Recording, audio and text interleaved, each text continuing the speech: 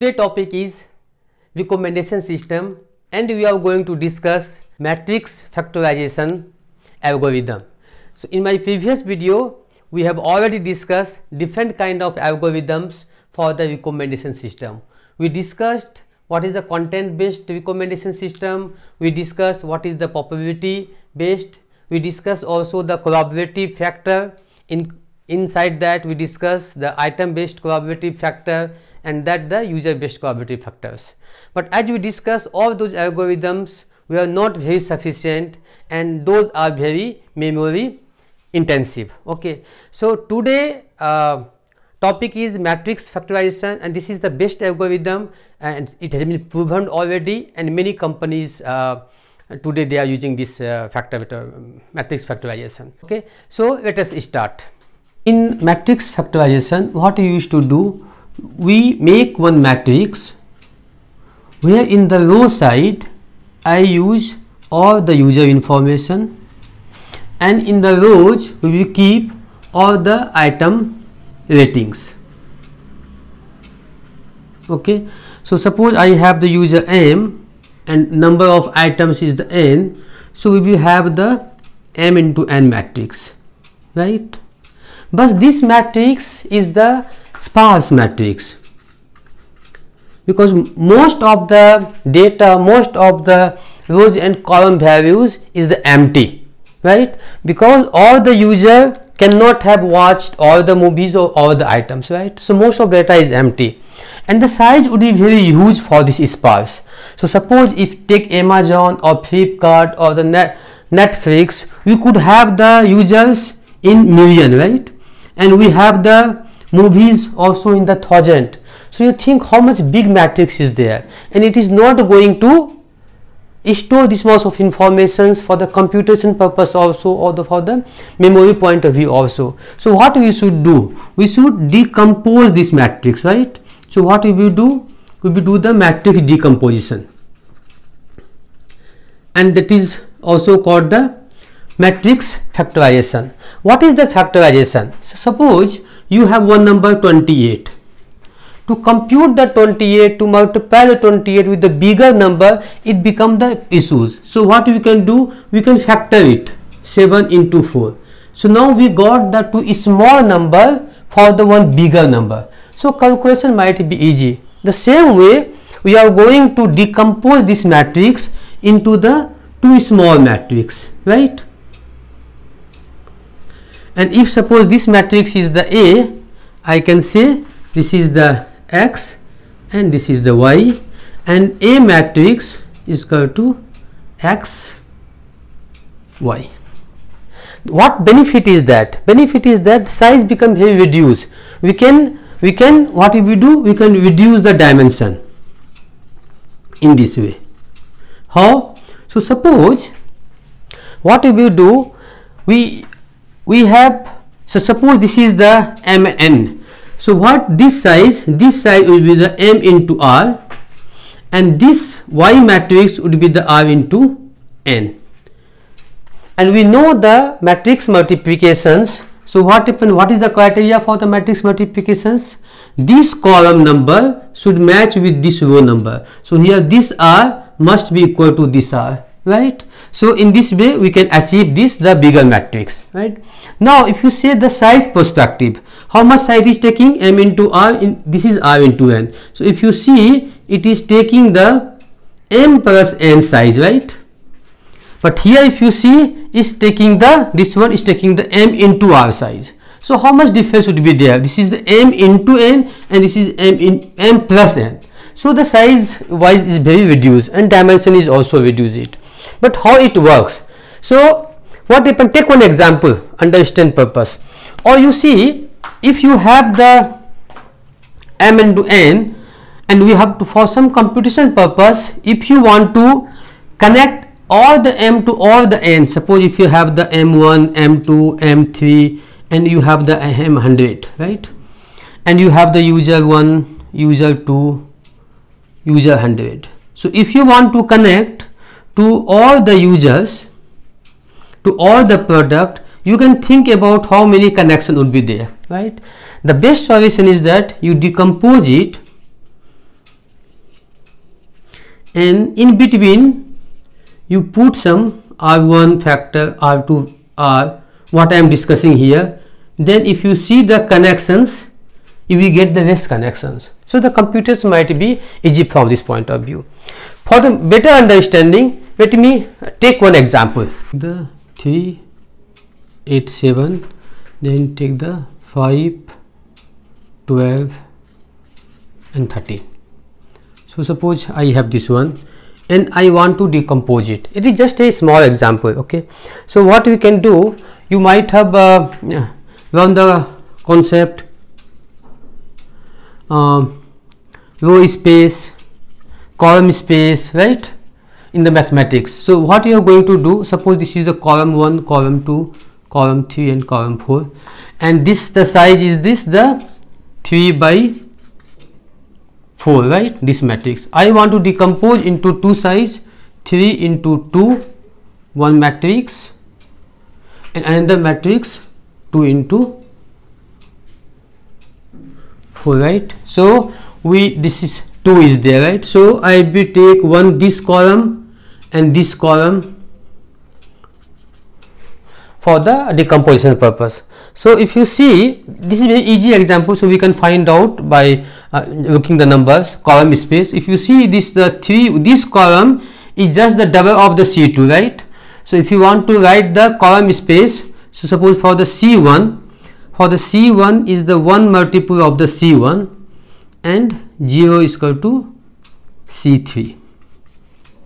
C2, if you see the C2, this is the double of the C1. So 2 into C1 and nothing into C3. If you see the C3, it is nothing for the C1 plus 1 into C3.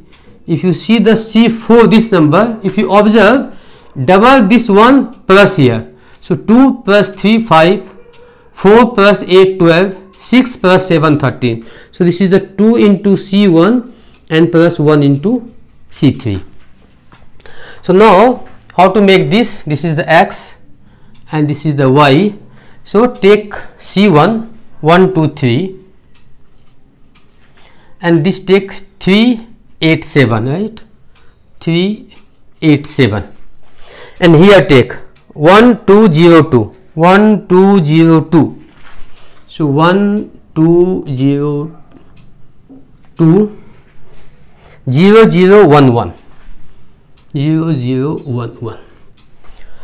So now if you see, let me just make one easy, just rearranging the number, the thing is this. So now if you 1, 2, 3, 3, 8, 7. Now we have this the two sub matrix for this bigger matrix, okay. Let me check it, does it work or not. So how do you do the multiplication? So suppose if I want to make the result here, if I multiply, this is the X and this is the Y. If I multiply X, Y, I should suppose to get the A, right. Let us do it. So 1, 3, 0, 1. So it become the 1, right. 1, 3, here it become the 2, right. 1, it become the 3, and 1, 2, 2, 5. So we are getting the exact number, right. So let me just make the number here for the time saving purpose. So I can say that X and Y is the equal to the A. And even see how many numbers are here, 1, 2, 3, 4, 5, 6, means this is the 3 into 2, 6 and 2 into 8. So total 6 plus 8, 14 element. But if you see here, we have the 15 element. So even we reduce the number of element, but we are able to achieve the number. This is called the matrix factorization, okay. So now if you notice, if I have the given X and given the Y, how I can get it, right. So easy thing, suppose if you want to get this number, how to get this number? This is, take this row, so take this row and take this column, right. Now multiply this 2 into 2, this 2 into 2 plus this 8 into 0, and you can get the 4. So you can get the 4. It will use 4 in the recommendation system.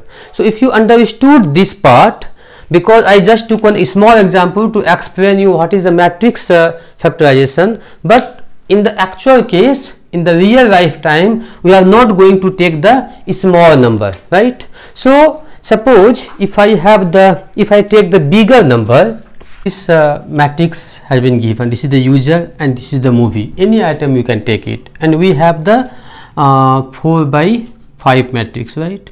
And we have to decompose this matrix. So you can decompose in many ways. So you can decompose 4 into 2 one matrix and 2 into 5 another matrix. Be careful, this number should match. Even you can put in multiple factors also. 2 into 3, then 3 into 4 something, right? And then the 4 into 5.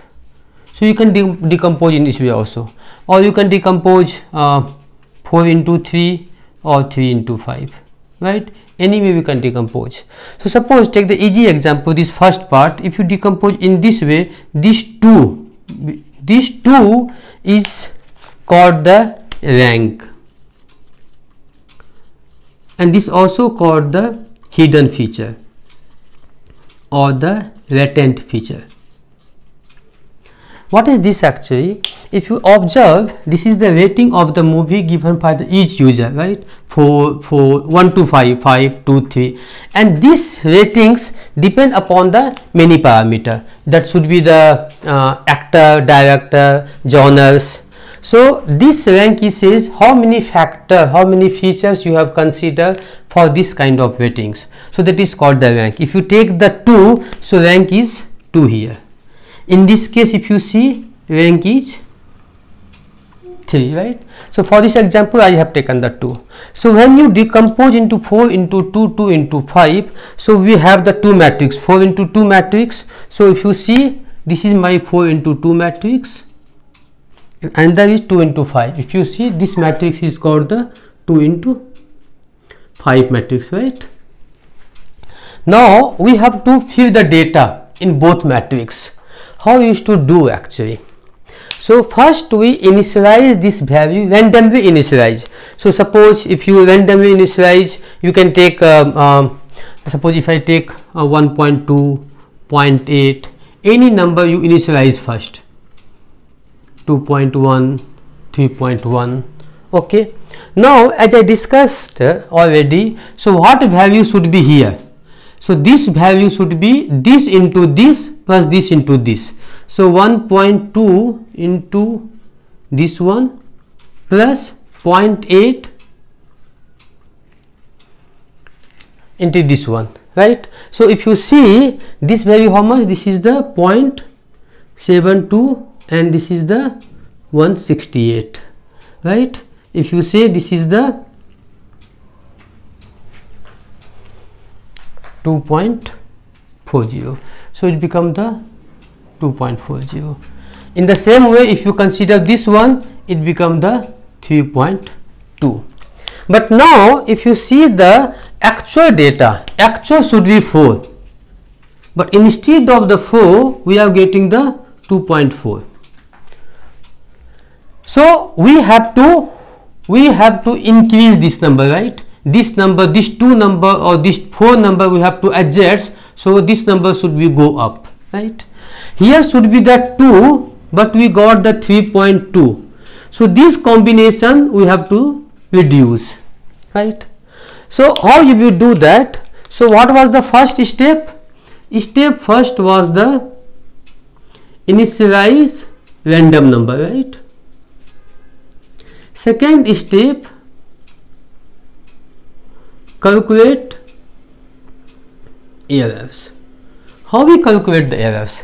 We need the 4, but we got the 2.4, right? So what if we do 4 minus 2 minus 4 is square, then for this case 2 minus 3.2 is square. So you calculate the error, okay? Then use the lambda. What is lambda? Lambda is called the, it controls the to regularization. This initialization they will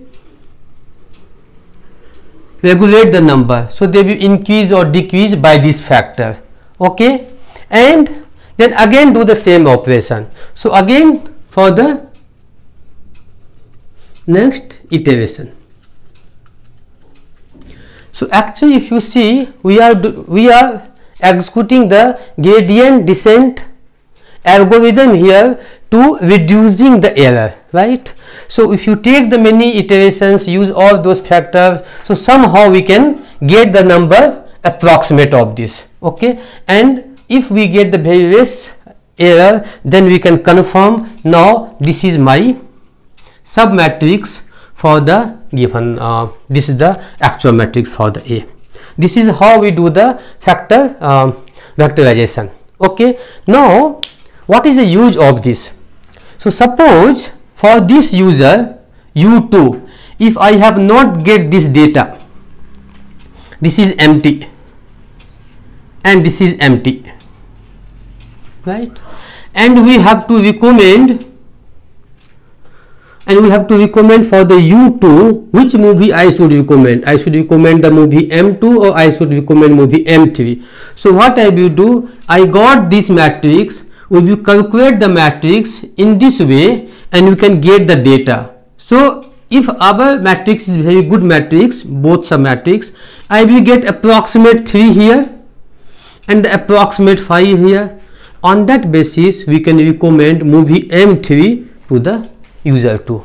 So how this matrix factorization work? So please subscribe this channel, and I would recommend please visit all the videos on the recommendation system to get the more insight how the different kind of algorithms are there. In the next video I am going to show hands-on code on movie recommendation use case using the Spark Python based. Thank you very much.